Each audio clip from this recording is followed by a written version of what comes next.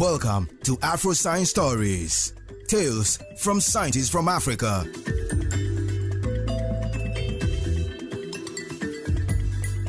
Prof Marian Nkansah, the poetry. Me a Juma or Kwame Nkrumah Siakomo, me trade a waha. And I'm Miss Ye and Yama who also come. Siakomo, the children, yet so big in a school for the match of my dear one. Yeah, she I a friend of research.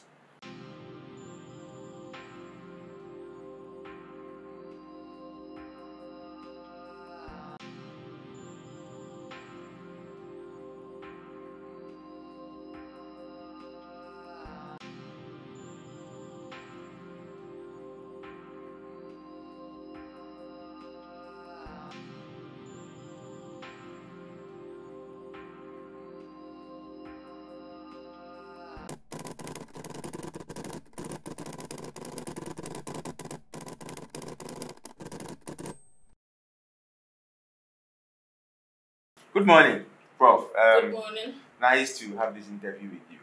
Let's start by looking at where you grew up and how you grew up. All right. So my parents are both retired educationists. They were all teaching at different levels, and I spent most of my childhood at Koko in the Eastern region, though we moved around a bit. I would say that's where I was born and bred. And so my parents, as I already indicated, are educationists. I have 5 other siblings, so there are 6 of us. I'm the 4th and the 2nd daughter. And we grew up around books, obviously. That was the trade. So if your parents are business people, you end up probably growing up around business. If they are farmers, cocoa farmers, you end up being a cocoa farmer. So obviously, I grew up around books, and so that's how it was.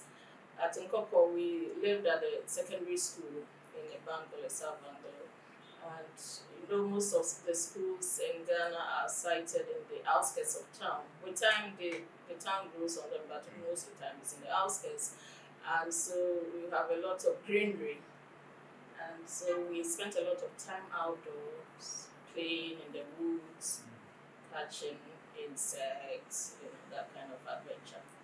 And I think that opened me and my siblings up to the world of curiosity. That's interesting. So you were always a bookworm. Can we say that?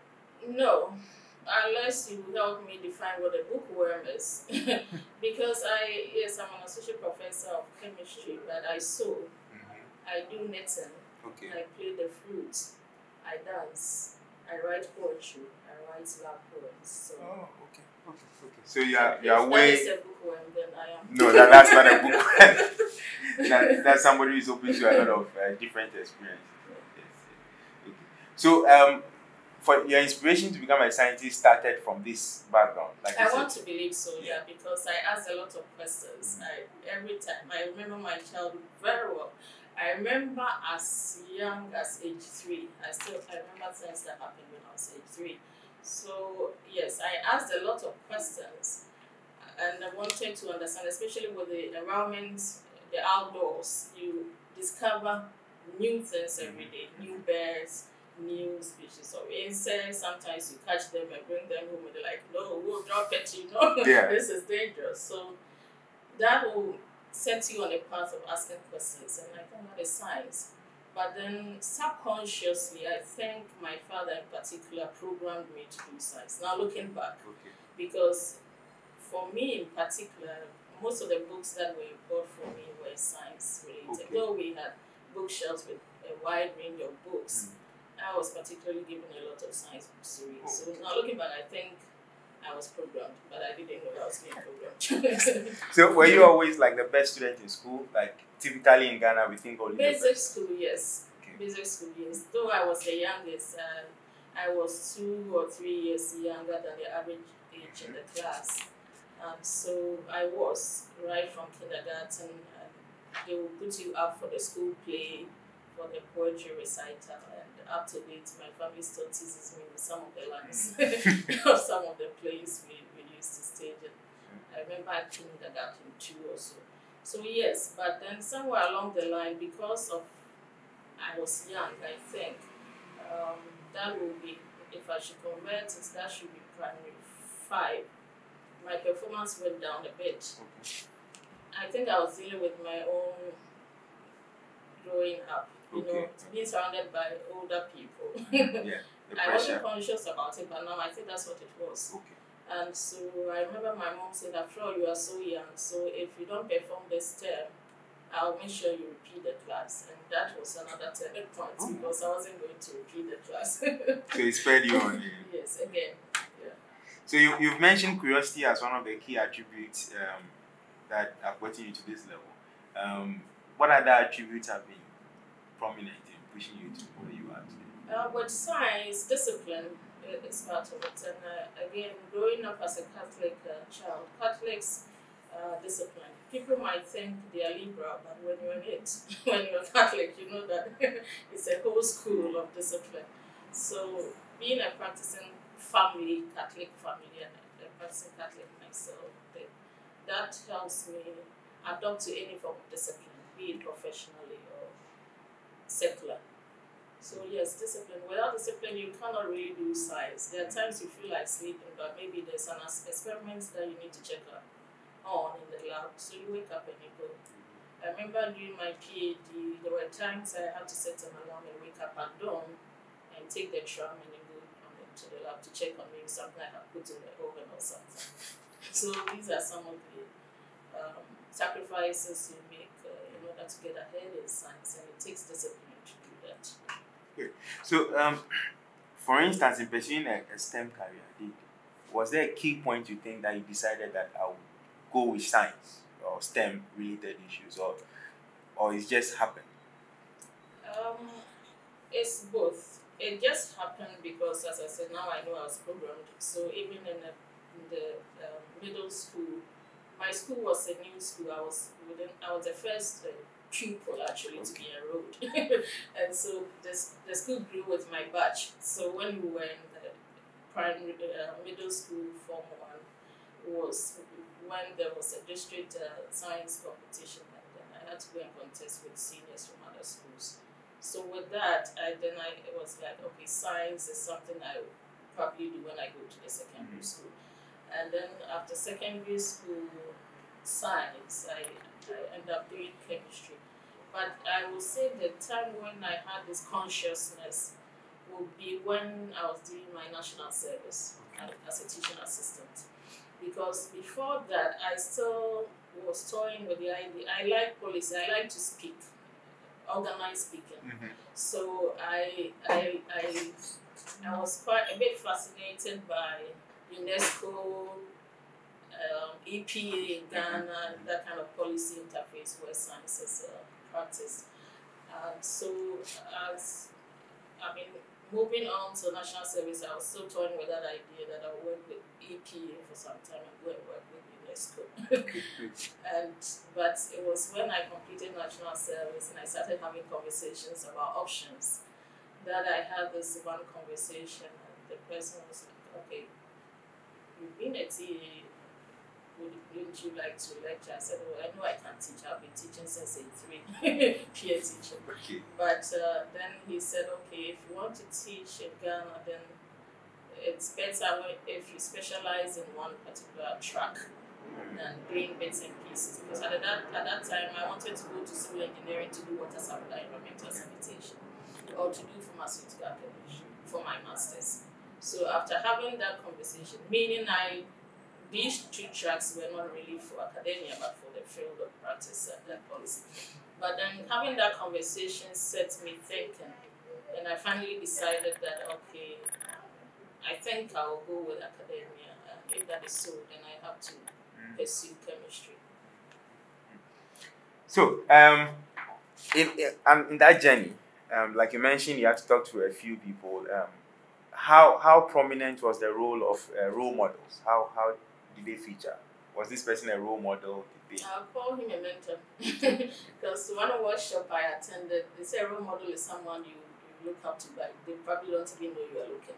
Okay. And a mentor is the one you have interactions with. Yeah. So these are mentors, and mentorship has really played a key role in whatever it is I have achieved. Right from mentorship from home, my parents, and then professional mentors. And well, this person doesn't know he mentored me that much. I'm just waiting till when I become a full professor, Okay. and I'm going to tell him that conversation was a turning point. He doesn't know. I'm sure he doesn't remember. So we won't mention his name then. No. Okay. But I have had other mentors who everybody know. But this person is not like a day-to-day mentor. But I needed to have that conversation, and he happened to be available, and his input was useful. Great. So I think we can now dovetail into, so what is your current role after going through the whole journey? We've not mentioned your current role. I think you can tell us what are you actually doing now. Okay, so I got promoted to Associate Professor of Chemistry a couple of years ago, and that does not change your life in any way, as I always say, because then you continue to do the things you are passionate about, which is teaching and outreach and public science engagement, which I have done for more than 5 years, and I continue to do. But I think what it does, the position does, or the promotion does, is that it gives you more visibility, and then everybody wants a piece of you. Okay. So it increases the requests to have you engage with people. But I'm not playing any statutory role of the university. Recently, I got appointed to lead the Young Researchers Forum. Okay. Which is a baby, if I should use that word, of the Vice Chancellor. And so the forum is supposed to help build research citizenship and enthusiasm among the younger faculty and researchers of the university. So what are you doing currently in terms of research? What are the work you are doing and how it's impacting society? As an environmental chemist, I will start with my PhD. So I did my PhD on remediation strategies for industrial polycyclic aromatic hydrocarbons, PAH. And in Norway, because Norway is a country that is driven by industry.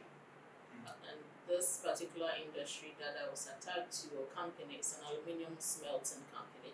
And they release a lot of polycyclic aromatic hydrocarbons not into the environment, but they release them as a result of their activities. And before these are discharged into the environment, they have to be cleaned up, be it the air that is coming out or the effluent, solid and liquid effluent. And so that was the background to the project that I had to work on. From that, I have been passionate generally about other environmental issues. Now, back home, research on polycyclic aromatic hydrocarbons is expensive. It's costly to determine pH, the organic reagents, the standards, and so on and so forth. So I have done very little in terms of continuing that on that trajectory. But I've focused on heavy metals, which is also a very important aspect of environmental chemistry.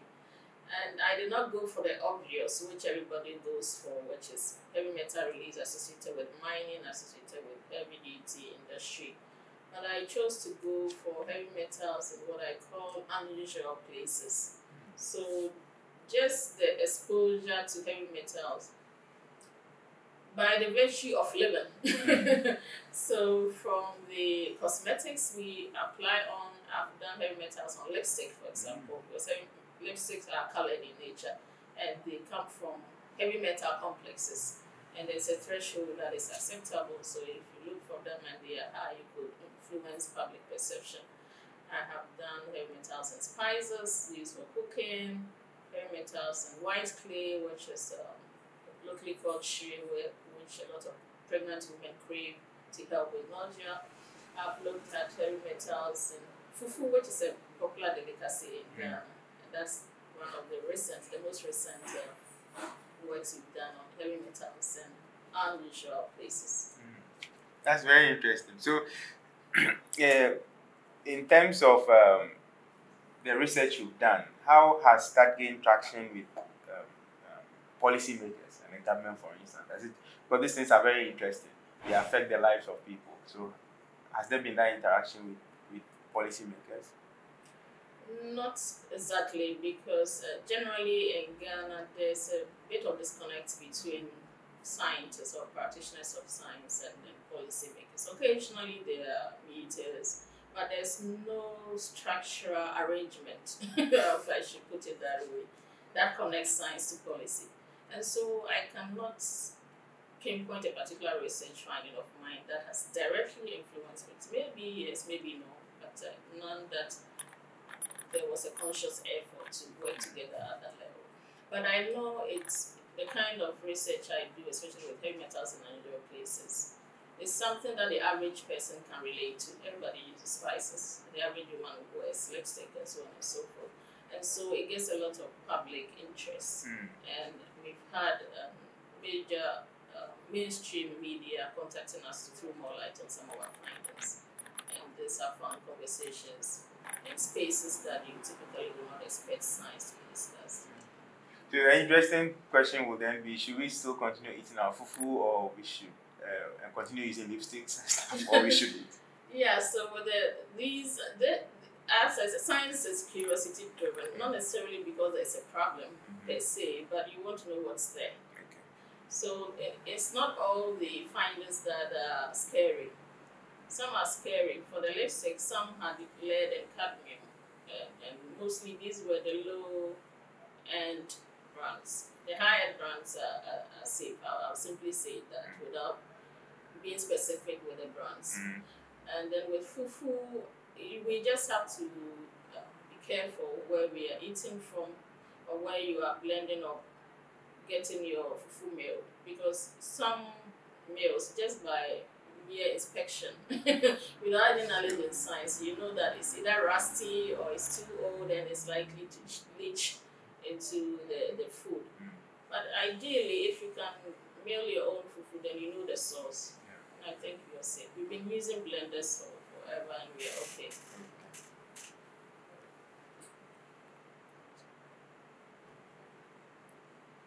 Can go on. All right. Okay. So you've mentioned some of the challenges in interacting with policymakers, for instance. What are the other challenges you faced as an African scientist and as a lady, a female doing science in Africa? Yeah, as an African scientist, I think the number one challenge is funding, because most of our governments are not committed to supporting research and development. They talk about it, but when budgets are read, you never hear of a huge allocation to science. It's always lumped with something else and it gets lost along the way. So if our governments will commit to science and technology, to go a long way to help with research. And I want to sound this word of caution that it's not every science that translates into mortar or bricks. Science can just be pure curiosity driven, and some of these approaches have led to groundbreaking inventions. So we should not always look for an immediate return to investment in science. It can be long term, but the returns can be enormous.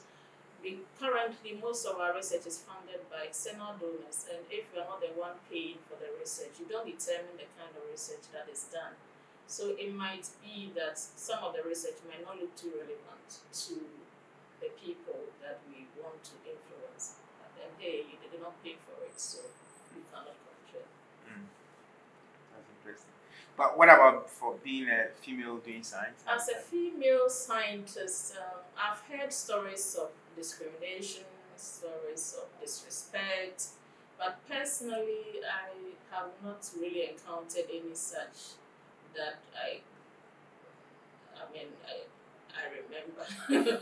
And I say this because of maybe my general outlook on life. I just appear and present myself as a human being first, and so that's how I approach every situation. And so maybe if someone treats me badly, he treats me badly because they are a bad human being, not because I'm a woman. And they could treat a man badly as well.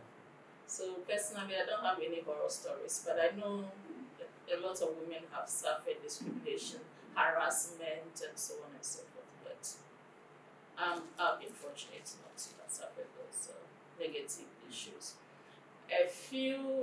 Let's also talk about these days where a lot of the opportunities that come in science actually encourage female applicants. It's always a delight when you see the call and under the last line they'll say female applicants are encouraged. So it's not that bad. I think it's okay.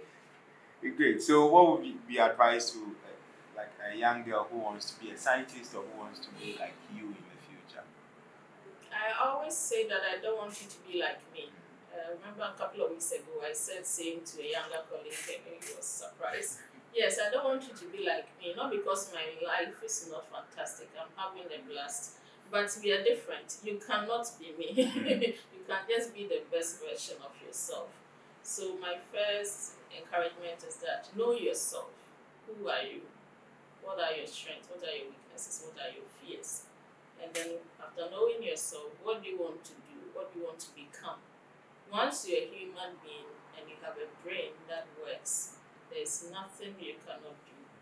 So look for champions, people who will urge you, or people who will encourage you to do what you want to do to achieve your dream, and go for it. So you seem to be having a blast, like you said. What is the philosophy that drives your science and research so you are having so much fun in this field? Yeah, my core principles in life is to make life better. If I should sound religious, we are blessed, so we become a blessing to others. So that is the philosophy. And then service, the call to service. So even as you serve others, you become a blessing to them. And therefore, that is what has influenced even the heavy metals and unusual places idea of research that I'm currently on, so that society will better understand the world as we have it, and hopefully live better lives. Because one of my mentors always says that people suffer where there is ignorance and where there is sin. And sin not in the biblical sense, but knowing the right thing and doing the wrong thing. So where there is ignorance and there is sin, there is suffering. But where people are knowledgeable and they choose to do right, there is joy. So you don't find any contradiction between being a scientist and being a religious person? Not at all. Okay. Because science is driven by curiosity and intuition. And the part of the human person, the three-dimensional human person, the part of the human person responsible for thinking and intuition, logic and reasoning is the soul. So there's definitely something bigger than what we see. And if we read the classics of very influential scientists, some of them refer to faith in their writings. And so you cannot say that you know it all. There's always an element of I don't know or I cannot explain this, and I think that is where something supreme comes in, and I call it God. Great. So then what we can do now is for you to tell us about your research in a local language or in Pidgin. You have to choose which. All right. So I am an Akan, so I'll speak Chi. Prof Marian Nkansah, the poetry. Me adwuma wɔ Kwame Nkrumah suapɔn mu. Mekyerɛ adeɛ wɔ ha. Na mesan yɛ nneɛma ahorow nso ka ho. Suapɔn mu adekyerɛ no nyɛ sɛ obɛgyina sukuufoɔ anim akyerɛ wɔn adeɛ nko ara. Yɛyɛ nhwehwɛmu a yɛfrɛ no sɛ research. And I hear extension works, and also you know, take it the boa or mine, any part a woman. Now, they were a friend of Department of Chemistry. Department of Chemistry, yeah, chemistry, send your TD. Now, so me far one be a human pan, a friend of environmental chemistry. Environment, they met you and said, name by try a and environmental chemistry never any my try question and me here me tissue here near a fat in room. And ye dry no so in ra ye no come. aduane nnuro a ɔbɔ ne bɛfrɛ no sɛ nutrients ka ho anaasɛ yɛnya firi aduane mu a ɛboa ho nipadua no ma ɛnyi na ɛyɛ frɔmfrɔm ɛna yɛwɔ awuduro so a ɔbɔ ne bɛfrɛ no sɛ poison anaasɛ toxic chemicals nti saa nnuro no ahorow nyinaa na m'ani gye ho sɛ mehwehwɛ mu wɔ nneɛma atwa yɛ ho ahyia mu na mu sɛnea mɛde kan aka no nti ebetumi ayɛ nsuo a yɛnom mframa a yɛhome mu anwea mpo egu dan mu akora de di agorɔ lipstick a mmaa de siesie wɔn ho yi hyire a apemfoɔ ɛwe mmerɛ a wɔn afa afuro ɛne nneɛma ahorow nyinaa nti adwuma a meyɛ sɛnea na meka no na sɛ yɛnika sɛm baako ewu mu no sɛ yɛyɛ nhwɛ saa nnuro yi bi wɔ fufuo mu sɛ Ghanafoɔ pii ani gye fufuo mu paa nti na sɛ fufuo kɔ high tech yɛgyae fufuo a ɛwɔ wɔ yɛde wɔn awɔ wɔ dom na yɛde mfidie na ɛwɔ fufuo na yɛhu sɛ mfidie no a wɔde wɔ fufuo wɔ abɔnten na bi wɔ hɔ a nneɛma a wɔde hyehyɛ afidie no ebi betumi ade ɔhaw abrɛ nipa ekuta saa nnuro no a mede mɛfrɛ no sɛ awuduro anaasɛ poison anaasɛ toxic group of chemicals na mede kan ho asɛm saa fufuo machines yi ekura saa nnuro no bi a sɛ machine no ɛyɛ adwuma kyɛ na ɛho ɛstarte pɔnepɔne bɛ aduane no mu a ebetumi de ɔhaw abrɛ nipa no and so any just a bell no say you should move any kind of idea. It be any one idea how paper. Name on a cost, a bit me do how be about that. And tea, Nina, when you might be any nigh near a fat yabra home, and a quiet breakfast so I have a na chemicals and I say no, ye decoy ye nipped dream on and fat. Or how be under Nankania a day good to near Amoto near Monte Bebre and Kuana, a bequay in the bedroom. Madame was with him.